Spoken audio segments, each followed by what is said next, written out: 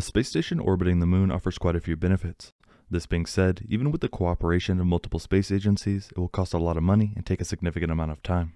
For years now, NASA has been working on the Gateway space station, meant to facilitate future human missions on the moon. However, this plan has not come without a lot of opposition from certain agency officials. Not to mention additional reports of the station being extremely small and possibly not ready in time, just to name a few. The Artemis program is massive and features many different moving parts. Unfortunately, just one delay can have a ripple effect on the entire mission and returning humans to the surface of the moon. The goal of Gateway is to provide docking ports for a variety of visiting spacecraft, space for crew to live and work, and onboard science investigations to study heliophysics, human health, and life sciences, among other areas. Here I'll go more in depth into some of the station concerns, how it might affect future missions, what to expect in the coming months, and more.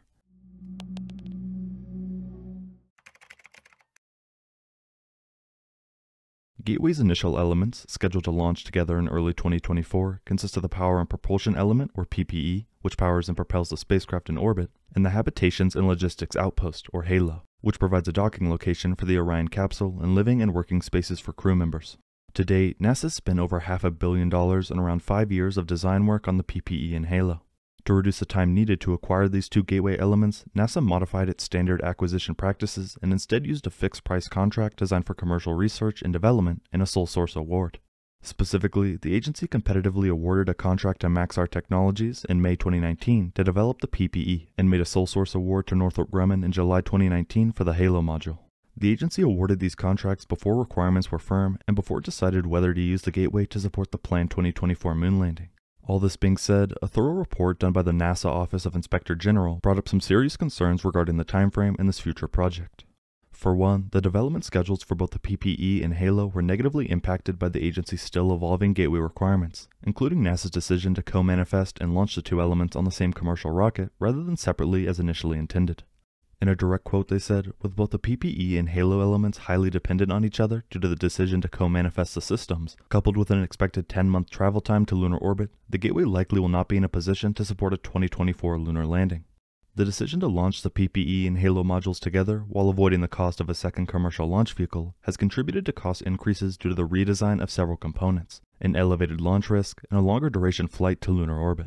In addition, due to the decision, Maxar was forced to terminate its subcontract with SpaceX for PPE launch services, even though Maxar had already paid SpaceX approximately $27.5 million for this service, a portion of which was paid by NASA prior to the termination. Not to mention, a co-manifested launch increases risk because together the elements may be too heavy for commercially available rockets or too long for the rocket's fairing, potentially impacting intended spacecraft mass, length, and other requirements. However, if they can address these risks, NASA may receive benefits from co-manifesting, such as avoiding a rendezvous in orbit by integrating both components on the ground before launch. In addition, NASA selected Maxar in May 2019 to provide the PPE under a fixed-price contract because the agency anticipated few design and development changes. Besides price changes, PPE has also experienced other contract management challenges, including the collapse of negotiations between Maxar and a subcontractor to provide its high-power electric propulsion system. For HALO, the agency awarded Northrop a sole-source contract in order to meet the 2024 goal. Despite NASA's standard requirement to complete a contract's final terms, conditions, and costs within 6 months of issuance, the agency did not finish the contract with Northrop for 10 months due to lack of defined requirements. Moreover, NASA and Northrop had only agreed to contract costs on a cost-reimbursable basis for a 7-month design phase. Overall, communication errors and last-minute changes have already caused quite a few complications to arise relating to Gateway and specifically its initial segments. Now that we know more about the problems NASA is running into with Gateway, we can take a closer look at possible design concerns and whether or not the station is worth it. To start off, early last month reports came out about the size and interior space of Gateway. According to an architect involved in the station's design, living quarters of NASA's moon-orbiting Gateway station will be so tiny that astronauts will not be able to stand upright inside. He was quoted saying, in other words, that would be a room 2 by 2 by 2 meters, or 6.6 by 6.6 by 6.6 feet, and you are locked in there. There are other rooms, but they are not bigger, and there are not many of them.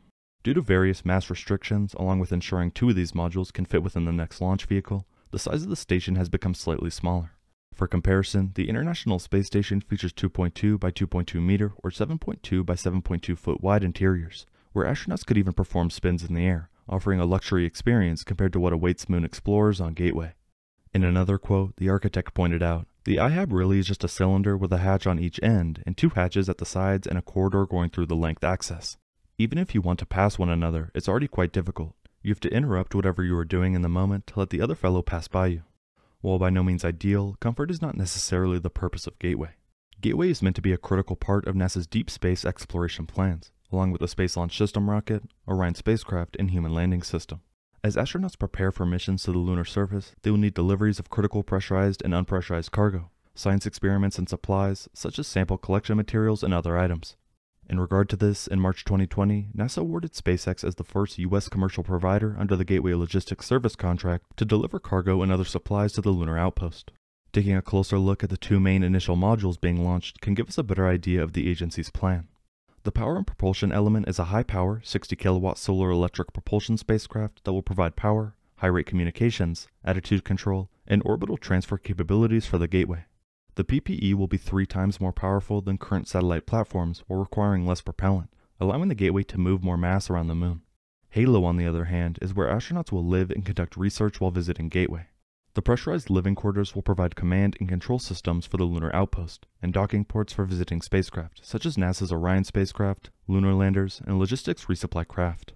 The Halo module will serve as the backbone for command and control and power distribution across Gateway, and will perform other core functions, including hosting science investigations via internal and external payload accommodations, and communicating with lunar surface expeditions.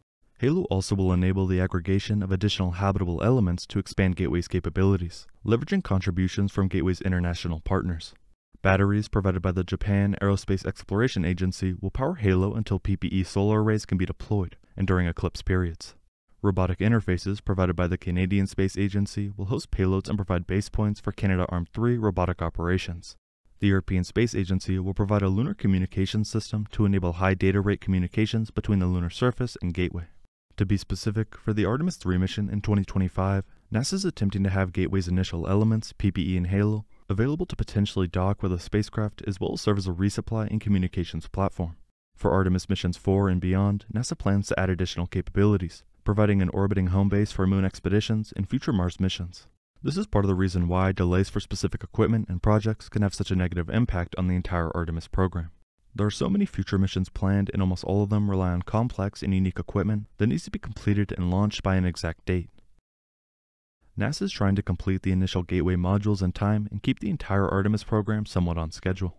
In the past few years, multiple design changes and last-minute plan alterations have caused extra unnecessary problems for the agency. We will have to wait and see how it progresses and the impact it has on the space industry. Thank you very much for watching.